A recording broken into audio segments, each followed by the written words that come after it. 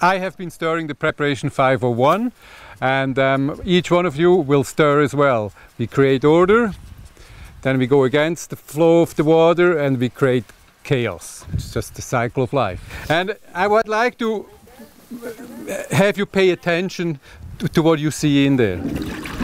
You see the little vortices built. Sometimes you get one big one. It's quite interesting. There can be, the voltage can be measured in a big vortex, can go up to 1000 volt. You can touch the water and it's, you know, it really gets silky. Beautiful. Now let's create chaos. There we go. You see the turbulence in there and all full of air bubbles, and it's very beautiful, very cleansing. And it's, you know, for us it is a very special thing that the whole Pasture Plate crew is here. You're stirring, your hands are stirring here. Then we go out into the field and we spread it, each one of us. Very meaningful.